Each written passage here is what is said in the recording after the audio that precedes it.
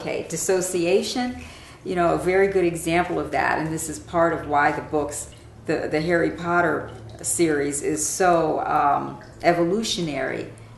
Voldemort, if you've ever read those books, Voldemort, when he forms his Horcruxes, what is that but dissociation? You see, you form a Horcrux by executing somebody volitionally, right? In a way, it's a shorthand for undergoing trauma, for undergoing a traumatic experience that splits off a part of you. So Voldemort has dissociated parts of himself into objects, and and therefore he cannot be readily killed.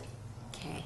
Well, what we do when we dissociate ourselves into aspects, we have, in a sense, well,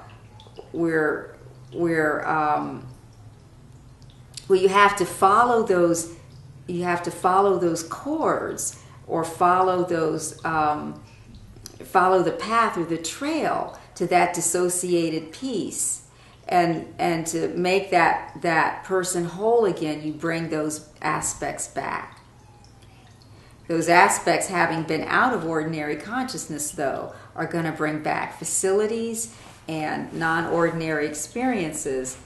Now you open up the door to transpersonal psychology, but in reality, it's just another way of looking at the path to wholeness. Okay.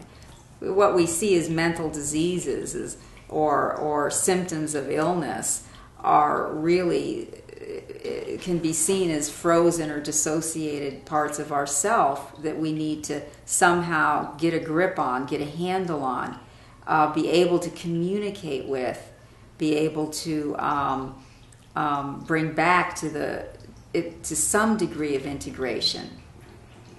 And higher order functioning just naturally evolves. It's part of our nervous systems. It's part of the planetary ecosystem, and it's part of nature.